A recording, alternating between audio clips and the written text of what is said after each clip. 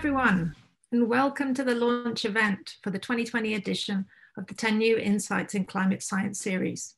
My name is Wendy Broadgate, and I'm the Global Hub Director for Sweden at Future Earth, one of the partnering organizations behind this report, alongside Earth League and the World Climate Research Programme. I'll be your host for today, along with my colleague Eric Peel, lead author of the report and science officer at Future Earth. We're really happy you've joined us today to hear presentations from the report's authors on this year's 10 Insights. The 10 New Insights in Climate Science series aims to synthesize the latest climate research for the international science policy community. We've delivered the report annually since 2017. We're now in the decisive decade, during which we need to bend the emissions curves and reduce emissions by half in order to meet the Paris Agreement. This makes our report more relevant than ever. While we've launched all previous reports at the United Nations climate change conferences, we obviously weren't able to do that in 2020.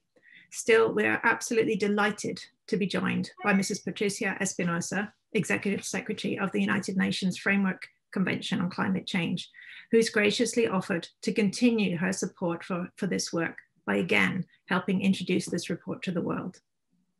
Before I invite Mrs. Espinosa to deliver some welcoming remarks, I'd like to thank the many report authors who've joined us today for this call, both for the presentations and to answer your questions on the report, and for all their work in bringing this report together. As the audience, please feel free to use the Q&A box to submit your questions at any time during the presentation, and we'll try to answer as many as possible in the hour we have together. Also, if you're watching on the live stream, you can send us your questions by using the hashtag 10ClimateInsights.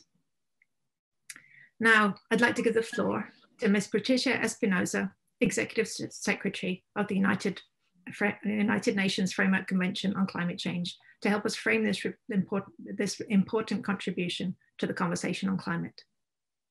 Thank you very much, and thank you for inviting me again. Yes, indeed, this report is very dear to me. I remember when I first came into this position, and I had the opportunity to speak with the director, the then director of the Potsdam Climate Institute, about the importance of making science more available to the understanding of just regular people.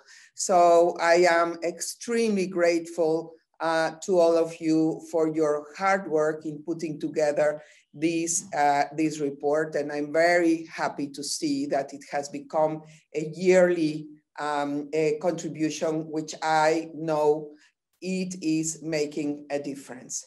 So I'm really happy to be here. Dear colleagues, what a difference a year can make. When we met for the launch of the third edition of your Insights report, COVID was barely on our collective radars. 1 year later, we are all consumed by what is now a pandemic that is sweeping the world. And while coronavirus is the most urgent threat facing humanity today, we cannot forget that climate change is the biggest peril confronting civilization over the long term.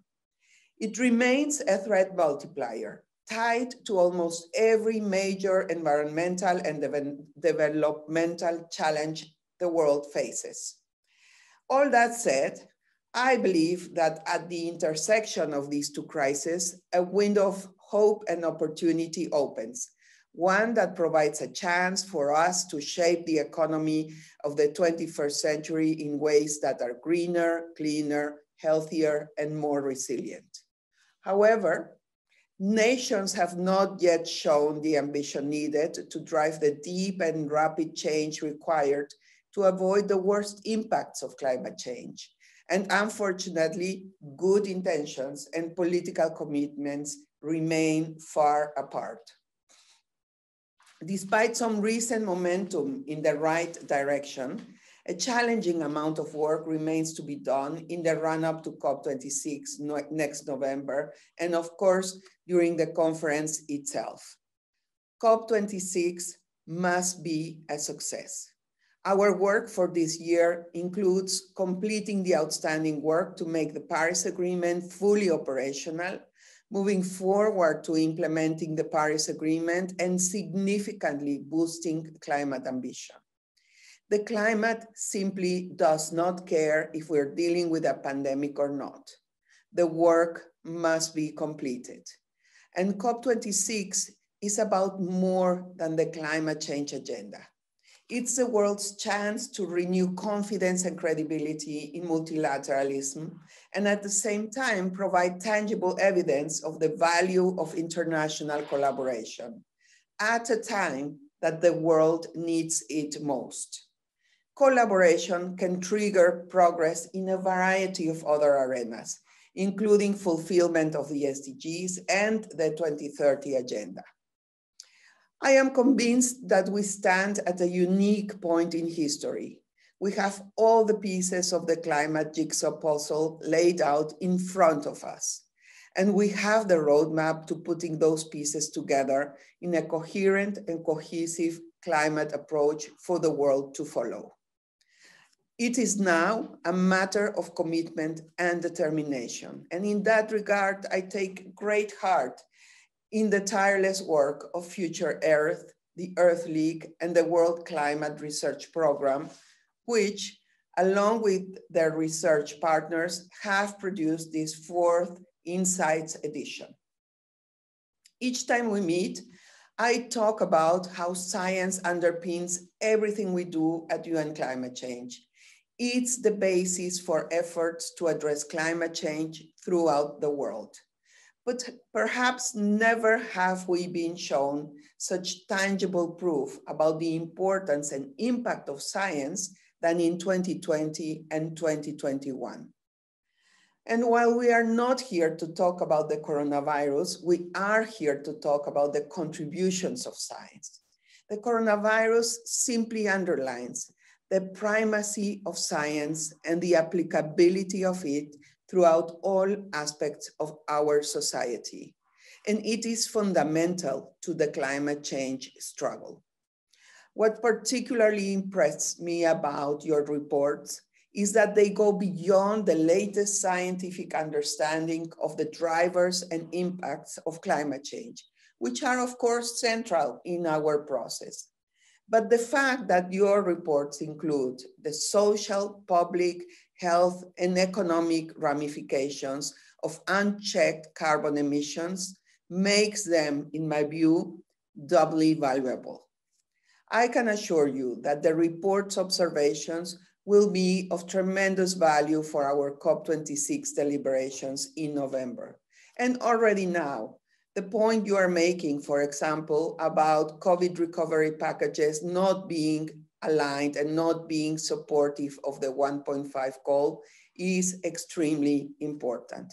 That's a big challenge that we as international community have this year.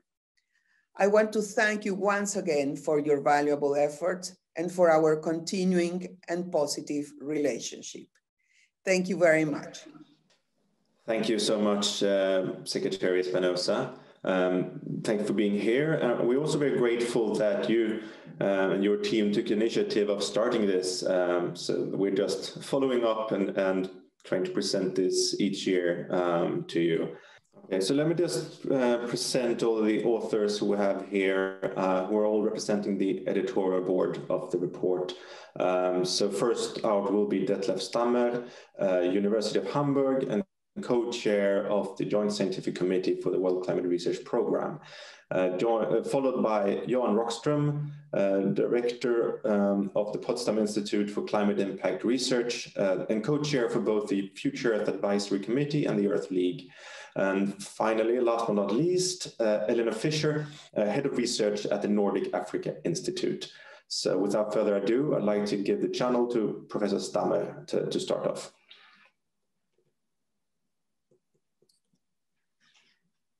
Thank you very much, and a warm welcome also from my side. There's three insights, and I will start with the first insight, which is on improved model strengths and support for ambitious emission cuts to meet Paris Agreement. Now, this new insight is really focused or built around the fact that the relation between carbon emission in the atmosphere and the temperature rise on those was always attached with a certain amount of uncertainty. This new insight is really related to the fact that this uncertainty had been narrowed, and to the point that the Earth's temperature response to doubling the levels of carbon dioxide in the atmosphere is now better understood, while previous IPCC assessments have used this estimated range of 1.5 to 4.5 for a temperature increase by doubling CO2. Recent research now suggests a narrow range of 2.3 to 4.5 degrees. Which in fact makes it more ambitious to really meet the Paris Agreement targets and calls for more ambitious cuts in the emissions. This means that moderate emission reduction scenarios are less likely to meet the Paris Agreement's target than previously anticipated. Improved regional climate scale models provide better information about heavy rainfall events and hot and cold extremes. And regional climate predictions can now also be made better up to the decade ahead with higher skill than previously thought possible. So that's really improving the information that we get out of climate models. The second insight is related to the high latitudes and the permafrost region there. And it really states that emissions from thawing permafrost likely to be worse than expected. The effect of thawing permafrost are included in climate models, and they always actually release a certain amount of CO2 in the models. The new insight really shows that this increase might in fact double the emission of greenhouse gases from permafrost will be larger than earlier projected because of abrupt thaw processes which are not yet included in global climate models. So these are new processes that really indicate that the release of CO2 from these regions will be larger. These abrupt thaw effects could be as much as double the emissions from permafrost thaw under moderate and high emission scenarios. And emissions from permafrost thaw could be yet higher due to effects of plant root activity, which increases soil respiration. And then the insight number 3 is related to the deforestation that is degrading the tropical carbon sink.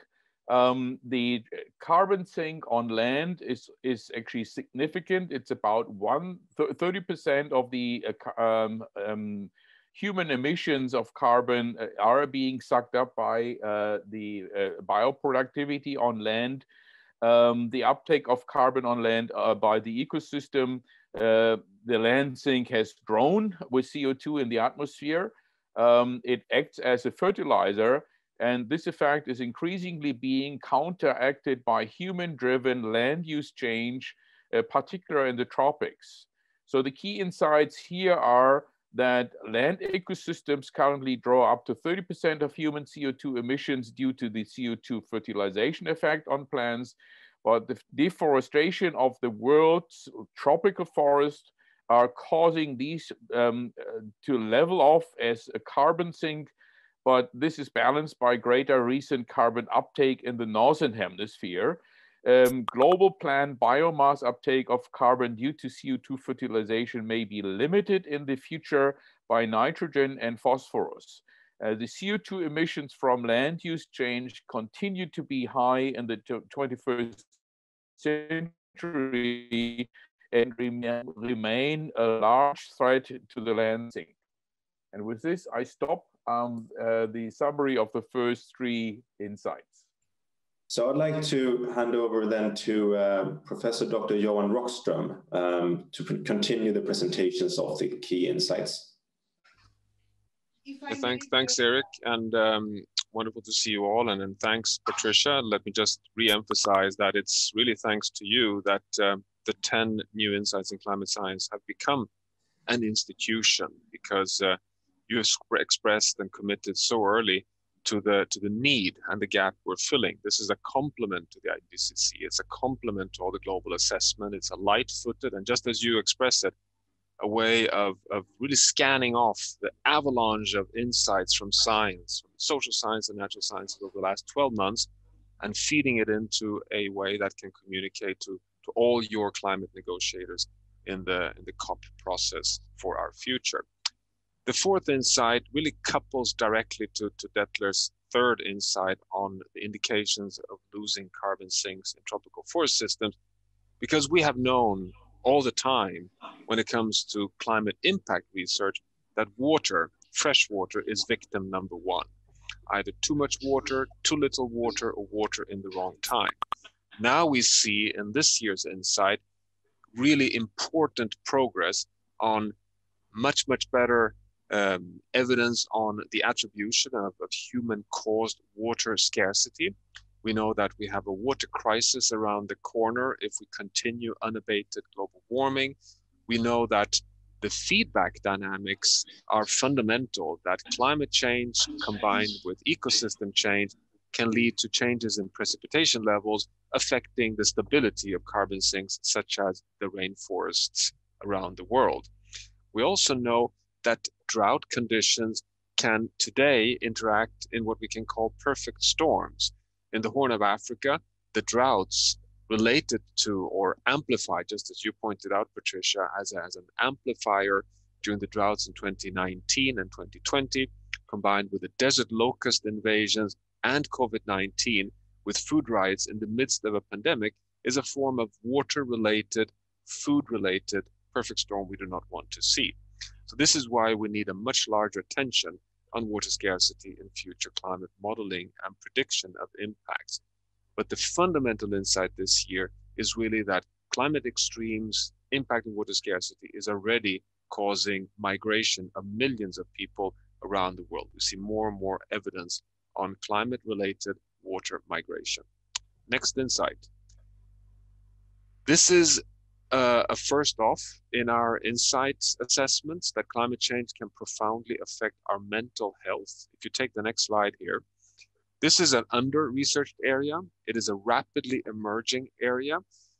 I think the best way to kind of set the stage on this is actually what happened this morning with the world's largest opinion poll facilitated by Achim Stein and colleagues at UNDP, showing that 60 to 70% of citizens around the world are so deeply concerned about human-caused climate change that they are backing up the scientific conclusion of a climate emergency. If you take the next slide, please.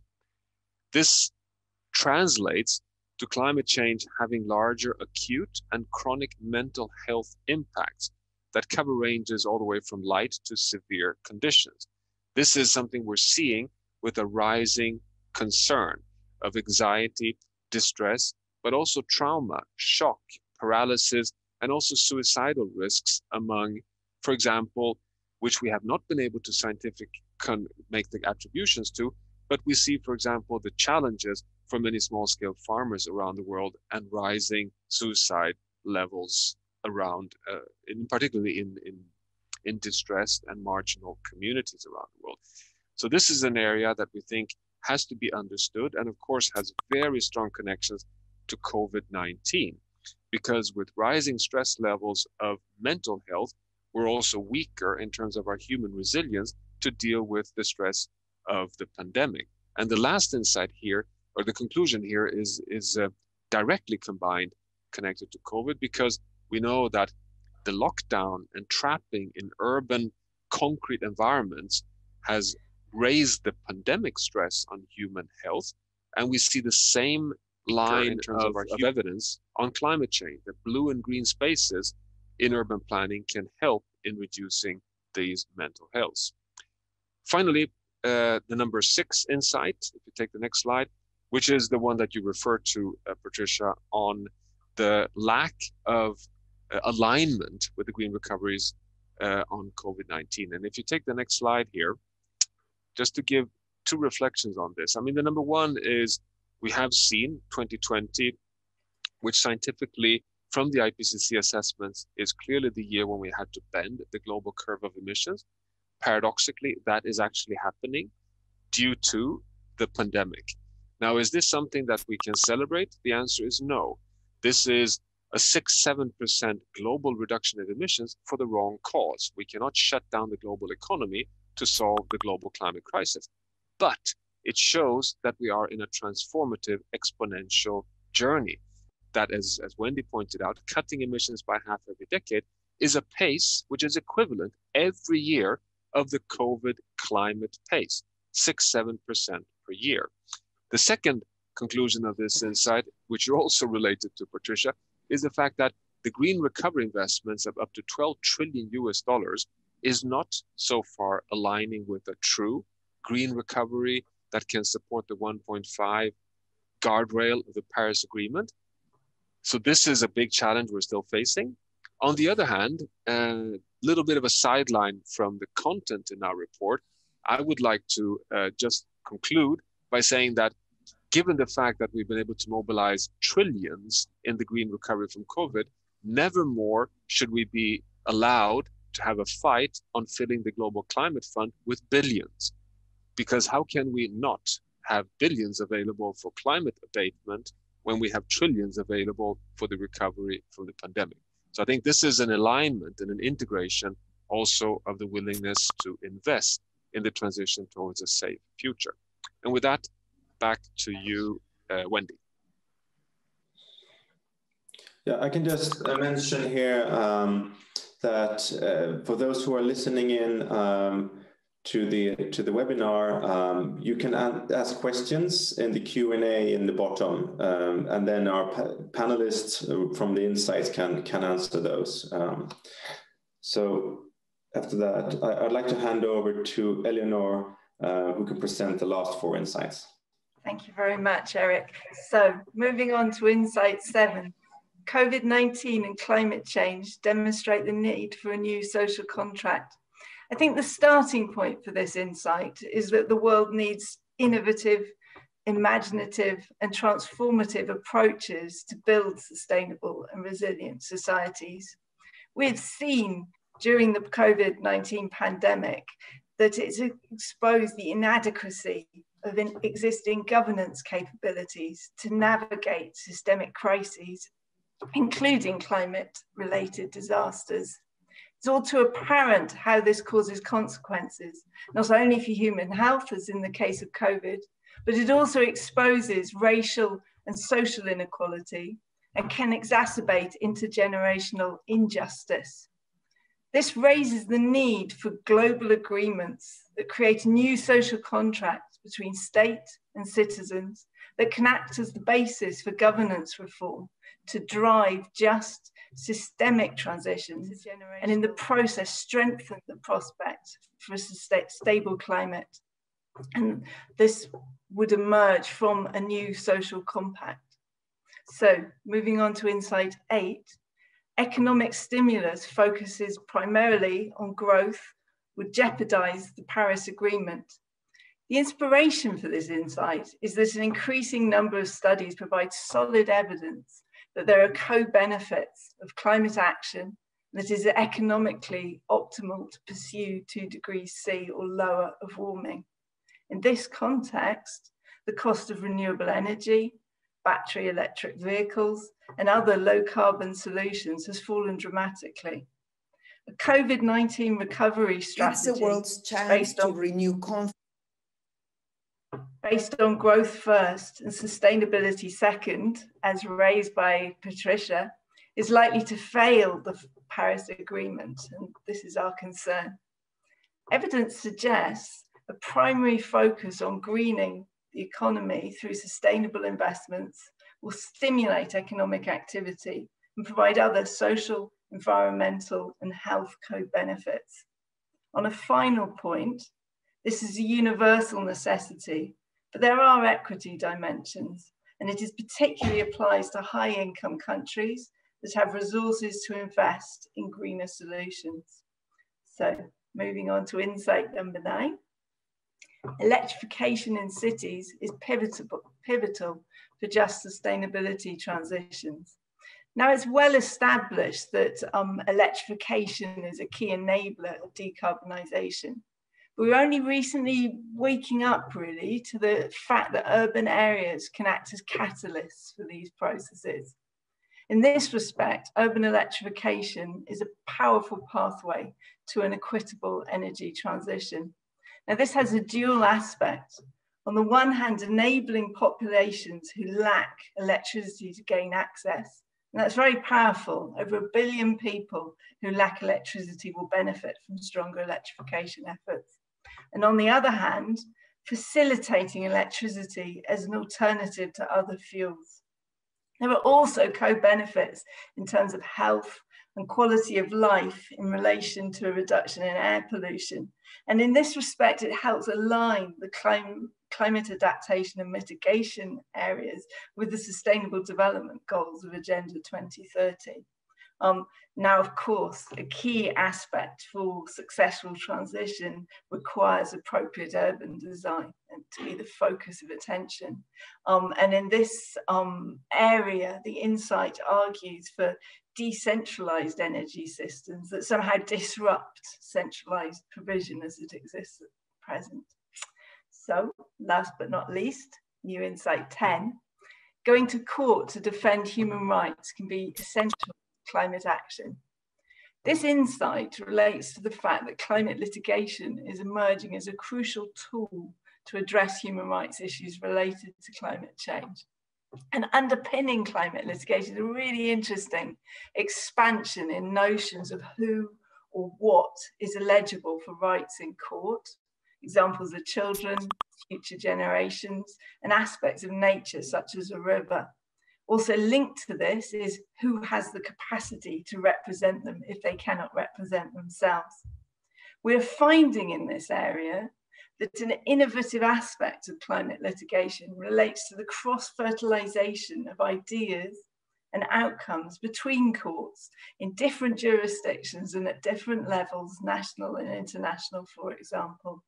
And in all of this, courts enter as lawmakers to address climate change, given the absence of adequate climate action in other contexts. Thank you. So thank you to all the three presenters for this overview. We will soon go to the Q&A where you'll be able to get your questions answered from the 10 experts that we have here who are lead authors of the various chapters in the report. I can just say that Patricia Espinosa unfortunately could not stay with us for the full length of this webinar and had to leave for another meeting, but we will carry on and go through the Q&A. And with us here, you can see an overview here of the panelists that we have. We have research scientist Mark Selinka, who will go through the insight on climate sensitivity, Professor Ted Shore on the insight on permafrost, Professor Trevor Keenan will go through land use change, Dr. Nidhi Nagapatla going through the insights on water stress, Dr. Katie Hayes on mental health impacts, Bangabandhu Chair Professor Joyashri Roy on the immediate responses to coronavirus pandemic, and also Professor Michelle Scobie, who will be going through the more long-term governance response to a pandemic and what we can learn from this. Researcher Eva Alfredsson at the Economics and Growth, Professor Vanessa Castan-Broto going through urban electrification, and finally Professor Otto Spijkers on the climate litigation insight. We have a couple of questions that have come in. So I'd like to start on a question that perhaps some of you can touch on, given some of the impacts we've seen or the feedbacks we're seeing in terms of wildfires, permafrost responses, etc. What are our likelihoods of achieving a 1.5 or well below 2 degrees goals? So maybe someone in Insight 1 to 3, Mark, Ted, or Trevor, if you want to answer to that. I see Mark, perhaps. Hi, can you hear me okay? Yeah. Hi, so from the perspective of Insight 1, which was dealing with the climate sensitivity, the big insight was that we've now pretty substantially narrowed the range of likely climate sensitivity. So that's the response of global warming to a doubling of CO2. And that kind of cuts both ways. It has good news and bad news. And the good news side of it is that it's been shown to be pretty unlikely that these very high climate sensitivities that are suggested by some of the latest global Earth system models, in excess of 4 or 5 degrees Celsius of warming for a doubling, those have largely been ruled out. And so what that means is that, what humans do does matter, and it's not just an extremely sensitive climate, such that whatever we do, the climate's going to go off and warm by an extreme amount. But on the other hand, the kind of the bad news side of it is that we've also raised the lower bound of that likelihood. So whereas before the IPCC was allowing for values as low as 1.5, between 1.5 and 2 degrees warming for a doubling, we've now shown with this, as part of this new insight, that those values are pretty unlikely. And so Mother Nature is not really doing us any favors in regard to the low end. So that implies that we do actually need to make some very large cuts in emissions in order to achieve these Paris goals. We can't really rely on the climate system being insensitive to CO2, which you could have in the past rested your hopes on. Maybe the climate is not that sensitive, and we can get away with kind of moderate cuts in emissions. But in fact, those very low climate sensitivities aren't very likely. And it implies that moderate cuts are going to be needed for meeting the Paris targets. Now, what exactly the cuts would need to be, in a quantitative sense, I think still remains to be established, and maybe others can comment on that. So does anyone else want to comment on that? Sure. This is Ted Scher from Northern Arizona University, and I was co-author on the permafrost insight, and maybe because it relates to this question about Arctic emissions, I'll follow up Mark's comments. And this insight had to do with the fact that global climate model projections from the Arctic of future carbon emissions, both carbon dioxide and methane, were probably underestimating because of the fact that certain processes, specifically abrupt permafrost thaw, were not included in these process models. So recent work, as highlighted in the insight, shows that future carbon emissions are likely to be higher than past model projections were allowing for. So this is a little bit like Mark's story of the low end, where we're sort of increasing the amount of future carbon emissions out of the Arctic. Now, on the flip side, the question asks whether targets set by the Paris Agreement are still achievable. And I think that that's the bright side of our insight, which is, we don't find that Arctic carbon emissions are going to happen in sort of a vicious spiral where what humans do doesn't matter anymore. In fact, it sort of heightens the idea that what humans do to slow greenhouse gas emissions will actually slow warming in the Arctic and keep these emissions lower than they would be. And so I think it's the same message that Mark had with climate sensitivity. We have good sides and bad sides. We do have these climate feedbacks with these additional carbon emissions coming out of the Arctic, but by controlling human emissions, we can actually slow this process. And these Arctic carbon emissions will never dwarf carbon coming from human activities, and that remains a focal point of action. Thanks. Thank you, Ted and Mark. And it's good to hear from you that we still have some kind of level of control over the emissions, and it's still in our hands to change this. Then that connects well to one of the questions that has come in. Facing these climate risks that we have, and we have managed to raise very large funds for COVID recovery.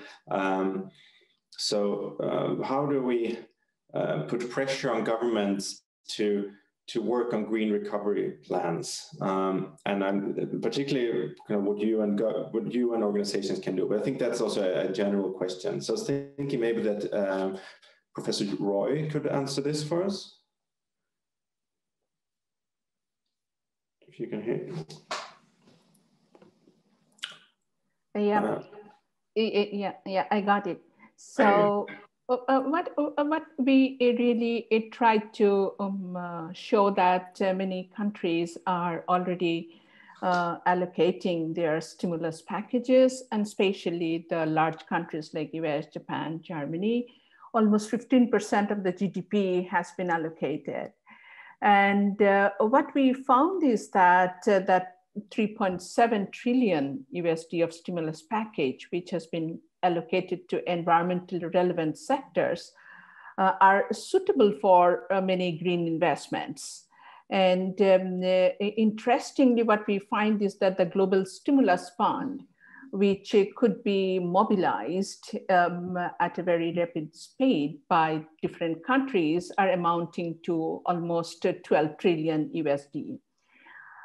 So the global investment requirement for the Paris compatible pathway has been estimated to be 1.4 trillion US dollars per year in the year 2020 to 2024. So what it simply means is that only very small portion of say 10% of the total stimulus package can meet the Paris compatible pathway. So, but what we notice is that, which is of concern, is that this G20 governments are committing, say, 233 billion US dollars to fossil fuel-based activities, which are brown activities, which are going to lock in the world on the brown growth path, which needs to be avoided for the climate compatible pathway. So what it simply means is that compared to 233 billion US dollars, which has been for fossil fuel-based activities, the green activities have been getting only 146 billion US dollar. So it simply means that money is there, but we are not taking the right decision or making the right choices for making the physical infrastructure or the energy efficiency solutions to facilitate the Paris compatible pathway. So this is important that we do not make such wrong lock-ins from now in terms of infrastructure and the choices that we are making right now. Thank you so much, Professor Roy. We have another question that's come in that I think that Katie Hayes perhaps can answer for us. It says that already in 2009, we had the first conference on mental health and similar aspects related to climate change. So why has it taken so long for this issue to get higher up in the scientific agenda? Thank you. It's a great question. I think generally when we look at funding for this type of research, mental health funding typically can lag behind other types of funding. I think there are also just general challenges in the field of studying, measuring, and monitoring the mental health effects of climate change. So attributing, environmental hazards to climate change and then attributing the mental health outcomes to these hazards. Also, when we look at isolating the mental health outcomes related to climate change from other compounding life stressors, that there's a challenge there. And also that we know that studying and reporting on mental health indicators, mental health can be understood differently amongst different populations. So there are a whole host of these challenges, but in general, I think one of the big issues is underfunding of this type of research.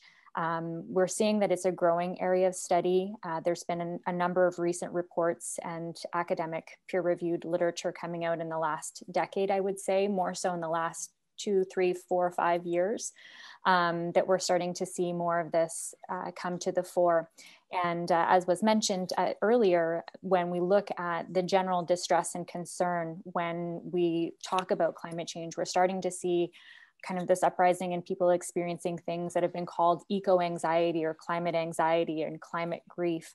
And so we're starting to see this come up and be more in the common kind of language. And so I do think that going forward, we're going to see this being a key area of research, and that there are many research gaps that ought to be addressed, but this is kind of a defining moment to really speak to the importance of this type of work. Thank you. There is a related question to this, which may be slightly kind of outside what you normally study, but I think it's an interesting question.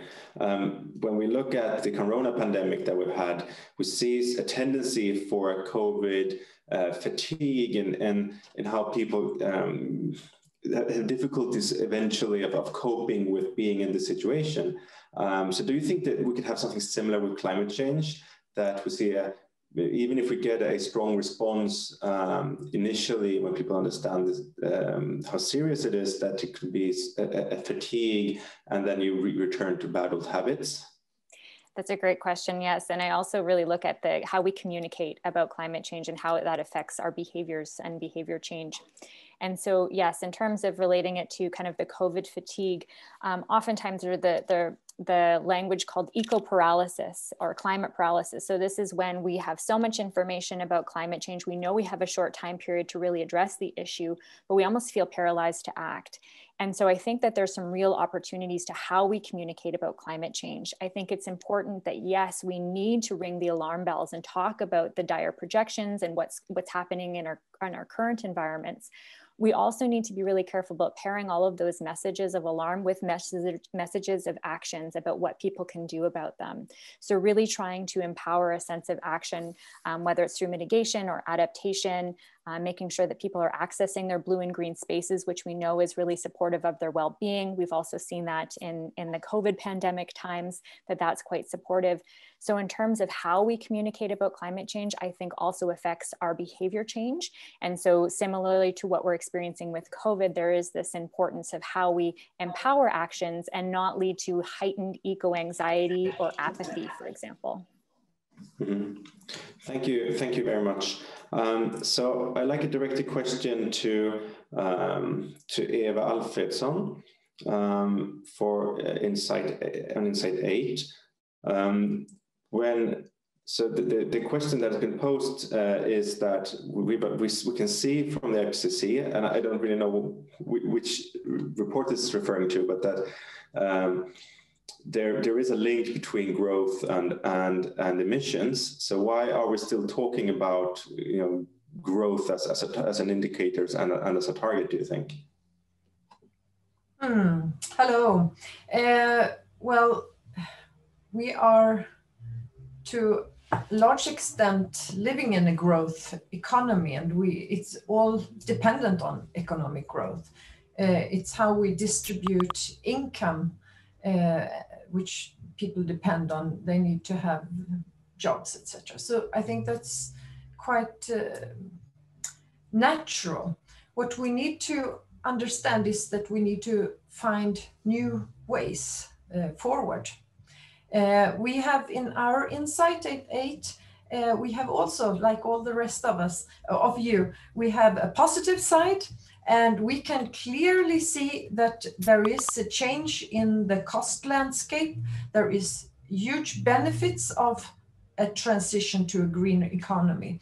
The costs are reducing also, and I can see clearly that we have this false perceived trade-off between sustainability and economic development. This is behind us. I think there's not many who say that business as usual is better. We need to have a green transition for a positive economic development.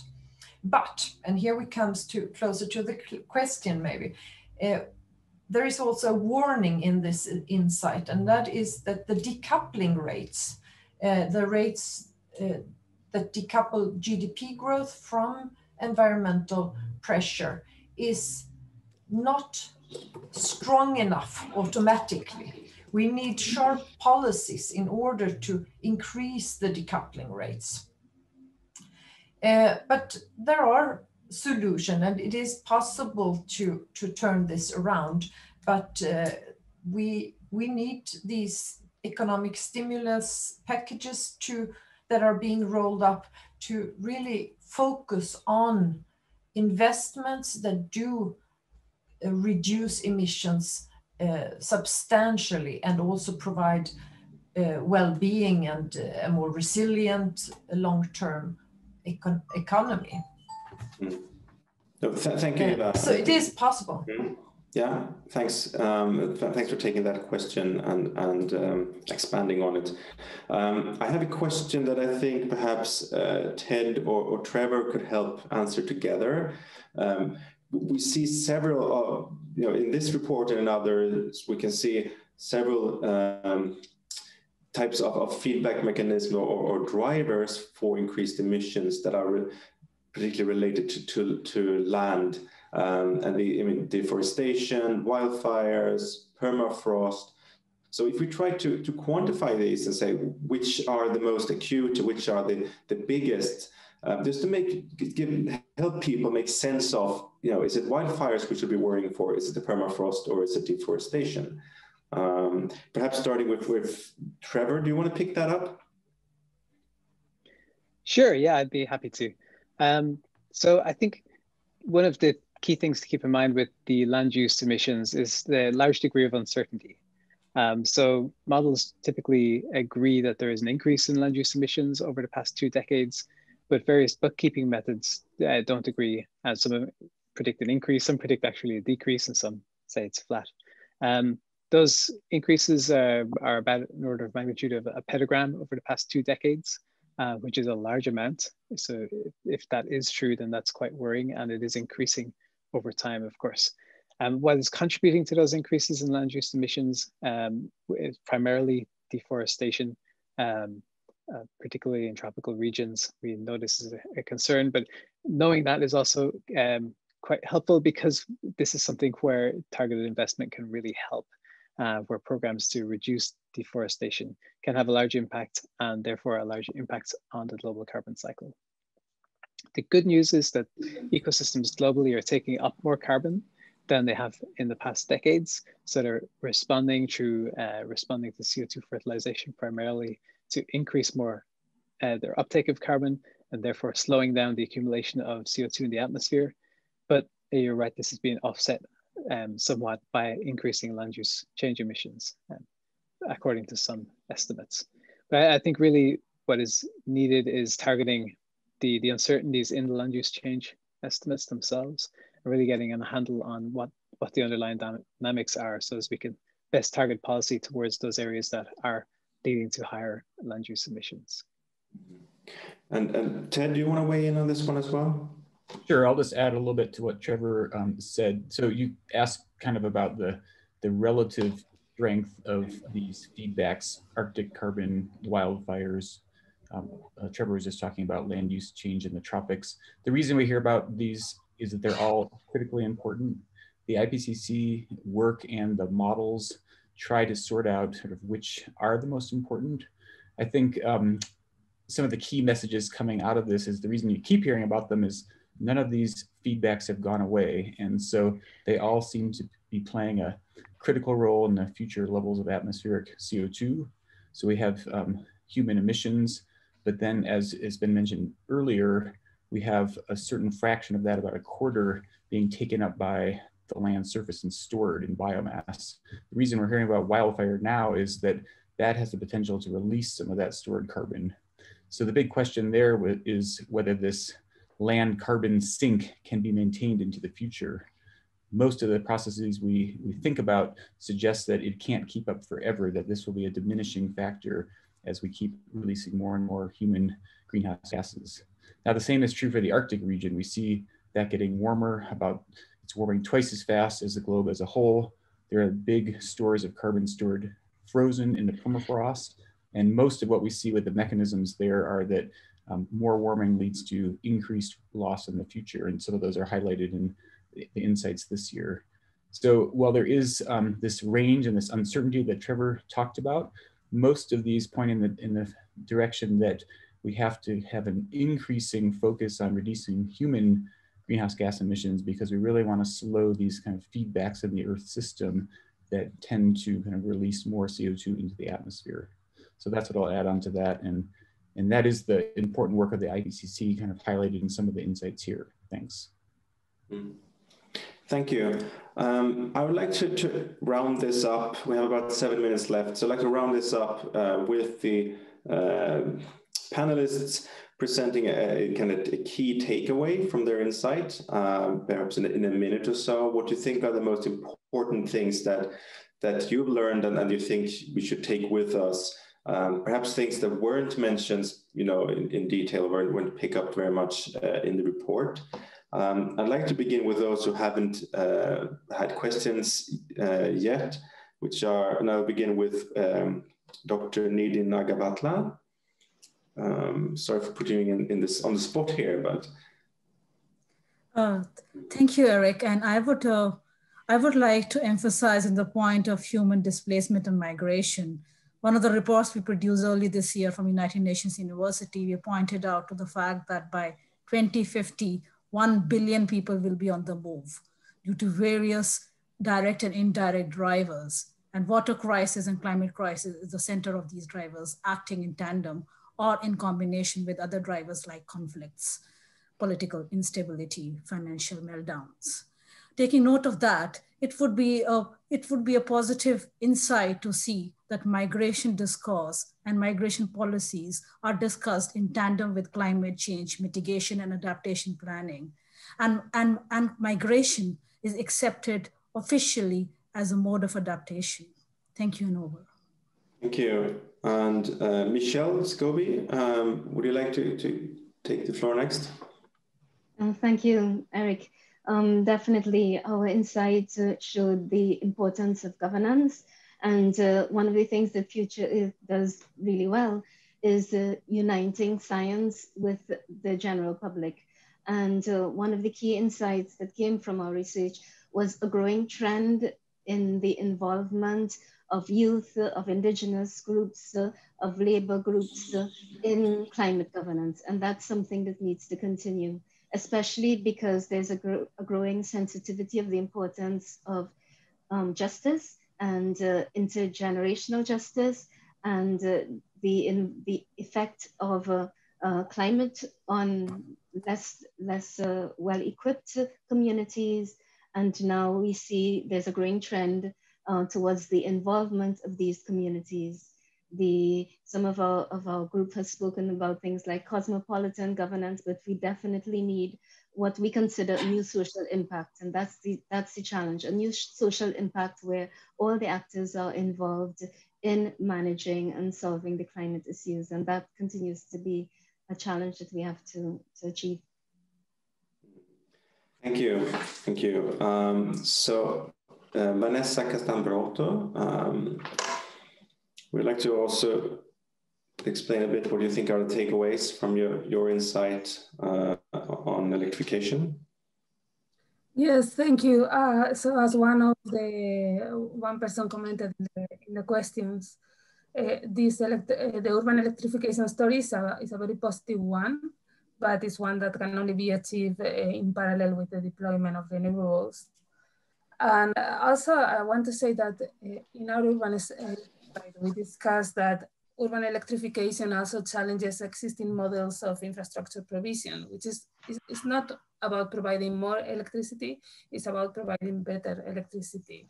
And you can see that both in cities which are very industrialized and where new kind of technologies are being mobilized for transport and buildings, but also you can see that in places where electricity access is compromised or the levels are very low, and where even under the grid within a city, you may have a lot of people without access to electricity. And clearly the literature on community energy is coming up with very interesting solutions in different parts of the world, but perhaps to highlight the progress done in Malawi and Tanzania. Thank you. Thank you so much, Vanessa. And next, Otto, perhaps you want to add something on your insight as well on climate litigation? Yes, sure. So actually, the main insight from number 10, it nicely follows what Michelle Scobie has just said about her insight number 7. Climate litigation gives individuals a sense of ownership, but also a considerable degree of influence in policy making relating to our efforts to combat climate change. So people are no longer the powerless, the powerless that they used to be. They can actually have considerable and very meaningful influence through the courts. And the courts can also act as catalysts if policymakers are not acting up on their responsibility. So then lawmakers can remind them of that responsibility. And also climate litigation sort of emphasizes or reminds people of the urgency of the combat of climate change by seeing it as a threat to the life and the enjoyment of a healthy environment of people. Thank you so much, Otto. We are approaching the end of this webinar, so I'd like to hand back to Wendy to close for us. Thank you. Yes, thank you, Eric, and thank you all for tuning in and for your really rich array of questions. Before we close, I'd like to extend my thanks again to all of our panelists and presenters, as well as the scientists and organizations that have contributed to this report. And finally, to all our colleagues at the UNFCCC for helping us share these insights with the world. As Ms. Espinosa said at the start, COP26 must be a success, and it must be underpinned by science. We have no time to waste. Thank you all, and see many of you again for our next report launch at the COP26. Thank you. Goodbye.